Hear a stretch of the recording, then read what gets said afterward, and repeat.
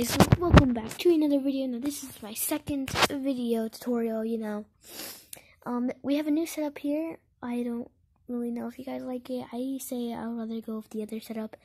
It's just that, we have different plans every day. So today I'm super excited because first of all, we gained 1 subscriber, yay.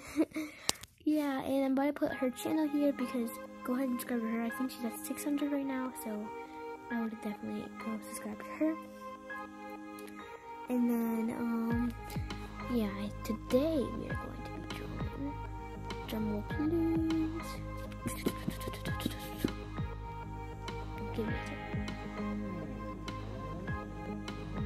Just keep, yeah, there we go. We're drawing a miniature schnauzer today. Now, if you don't know, I do have a miniature schnauzer, and he's super cute, mustache, eyebrows. It's really cute. And he's almost this color. He's black and he's sort of gray now-ish. So yeah, and here's another one. That's another one of my drawings that I have actually followed their tutorial, and I'm linking them right down here in the description. And I'm also gonna go ahead and give him a shout out here. Definitely go check out her channel. Her channel is amazing.